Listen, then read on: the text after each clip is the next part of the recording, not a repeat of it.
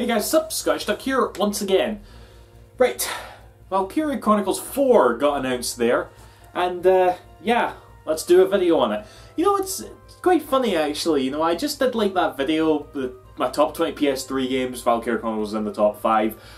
I don't know if that had anything to do with it, but I went on like Twitter after the announcement and just saw like quite a bunch of people tell me about it. It was honestly like the first time, maybe not the first time, like Shenmue 3 obviously happened, but I just saw it all and I was just compelled to make a video, because it's like, okay, clearly I gotta talk about this, don't I? And yeah, Valkyria Chronicles 4. Valkyria Chronicles 4, god damn it. That was unexpected. Like, I saw the whole countdown thing that Sega was doing and it was marked 20th of November. I was expecting like some sort of like mobile card game or some shit like that, you know. But no, it's a full-on Valkyria Chronicles 4. God damn it. It's going back to the original style, apparently. Incidentally, no, actually, we'll get into that later. And yeah, it looks like it's going to be super good, so joy.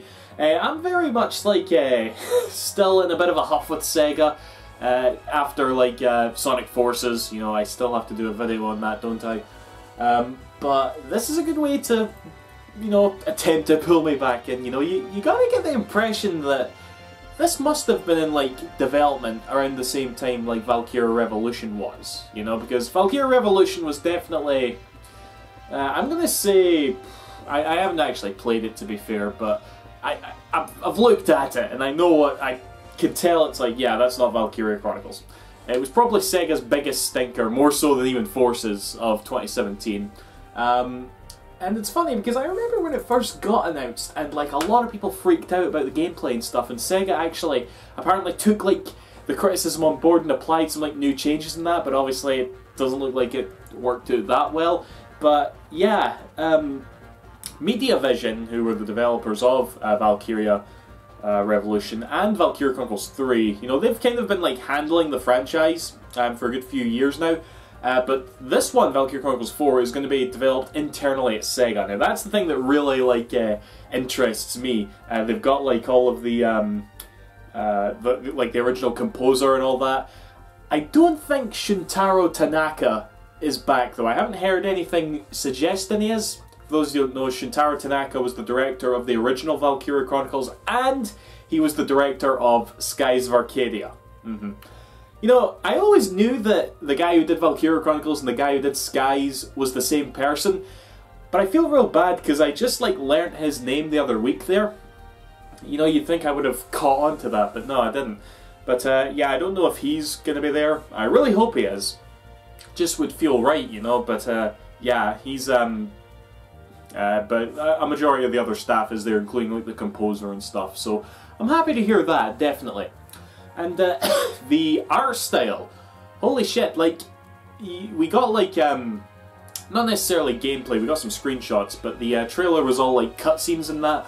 They're fully going back to the sort of like, watercolor, like, painting style of the original game. I think it was there in the PSP games, but I honestly couldn't tell you. I've not even played Valkyria Chronicles 2, I'll probably get to that in a minute, but yeah, it looks just like the first game, which is great, you know. It doesn't look like it's much different technically from the first game, to be honest, which, you know, isn't too bad. I mean, the first one has aged flawlessly, as far as I'm concerned, with its wonderful art style, you know.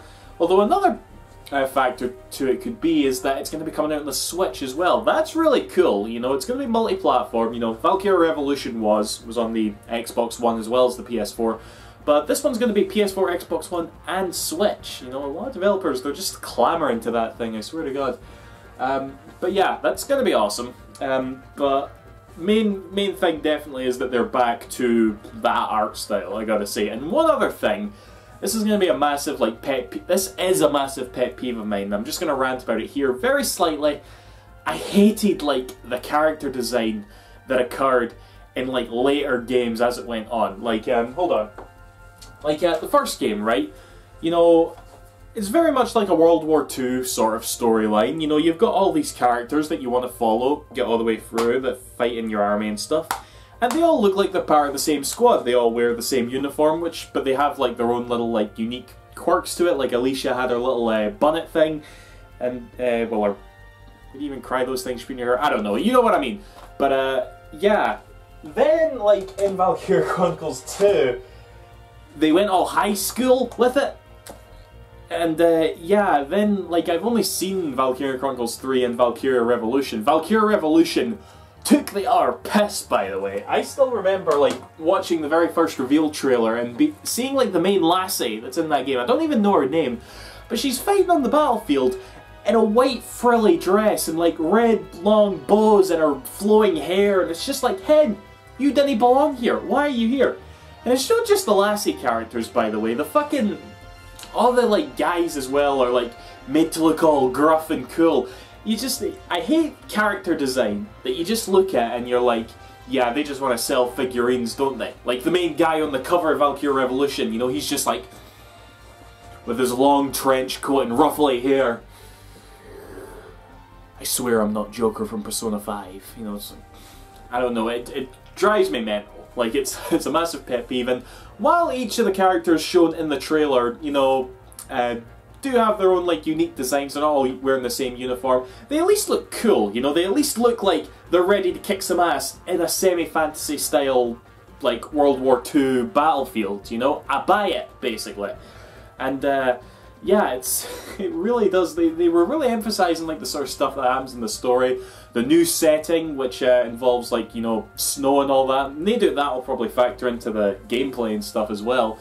And yeah, what can I say? Sega, don't fuck this up, okay? I'm just, you know, it's like, just to elaborate a bit more, you know, I know I tend to, like, talk about a lot of Sega-related stuff, and I put Valkyria Chronicles really high on my PS3 game list, just there.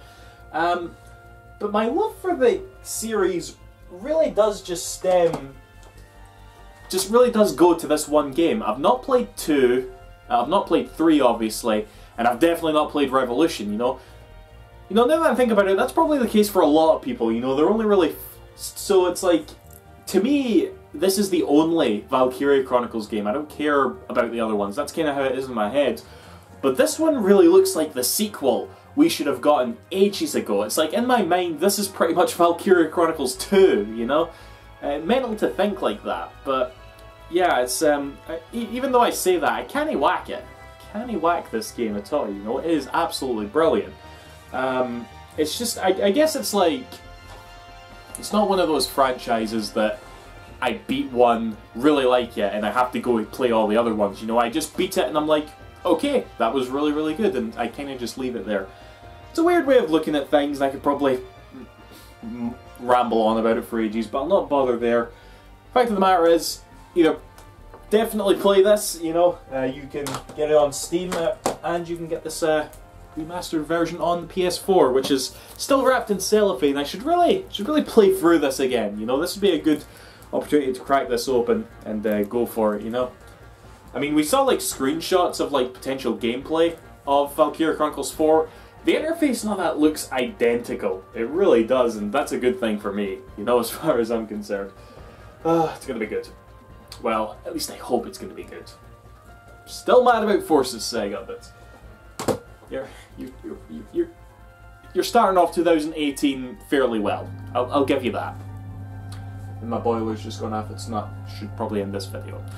Well, that's that, guys. Yeah. This is probably the part where I add some obligatory, are you looking forward to Valkyria Chronicles 4? Let me know, and all that shit. But, yeah, whatever. See you after. Thank you for watching. Bye-bye.